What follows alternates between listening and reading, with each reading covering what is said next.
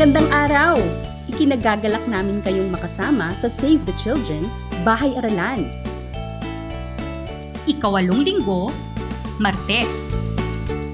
Dala namin ang mga masasayang laro at gawain upang tulungan kayong masuportahan ang maagang kakayahan sa pagbasa at pagbilang ng inyong mga anak na edad 3 hanggang 5. Ngayong nananatiling sarado ang mga paaralan at child development centers upang tayo ay maprotektahan laban sa COVID-19, kailangan siguraduhin ang pag-unlad ng mga bata ay magpatuloy sa bahay.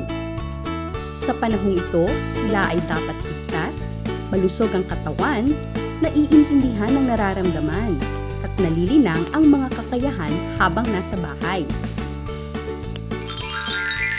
Magandang araw! Kumusta kayo ngayon? Mabuti po! Tara, at kumanta tayo. Kumusta? Kumusta? Kumusta kayong lahat? Ako'y tuwang-tuwa, masaya't nagagalak. Sha-la-la-la-la-la-la, sha-la-la-la-la-la, sha-la-la-la-la-la-la, masaya't kasama kita. Magkumustahan o silipin ang panahon at ang paligid at gamitan ng kanta para mas masaya. Ilang ulit na nating nagawa ang pagkukwento gamit ang larawan. Magandang ehersisyo ito ng imahinasyon at pag-alala sa mga detalye. Kumuha ng larawan na gagawa ng kwento. Maaaring gumamit ng larawan mula sa dyaryo o magazine. Gagawa tayo ng kwento mula sa larawang ito. Sisimulan ko. Ang batang ito ay sabik na sabik ngayon. Bakit kaya? Nakakalabas na siya sa bahay. Siguro ligtas na ulit para lumabas. Nasaan siya?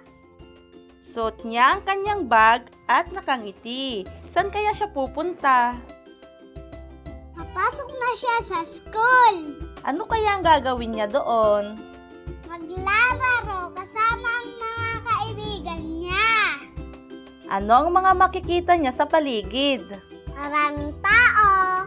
Yung mga puno sa labas ng classroom. Merong mga tricycle na mga naghahatid ng bata.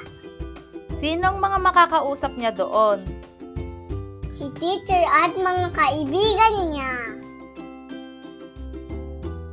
Isipan ng kwento ang iba pang larawan, kahit ang mga litrato noong mas maliit pa ang bata. Palagi ang magkwentuhan dahil ito ay maraming dulot na aral at kakayanan.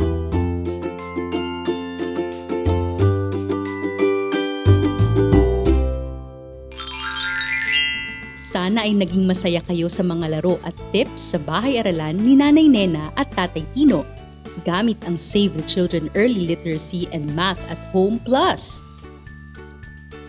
Kung gusto ninyong iparating sa Save the Children ang naging karanasan sa sesyon na ito, i-text ang bahay-aralan, space, inyong pangalan, space, edad ng anak, space, inyong mensahe, at isend sa 225-6677. O kaya, sumali sa Bahay-aralan Edad 3 to 5 group sa Save the Children Philippines Facebook page. Tandaan, ligtas, may suporta at umuunlad ang bata sa kanyang bahay-aralan. Hanggang sa muli!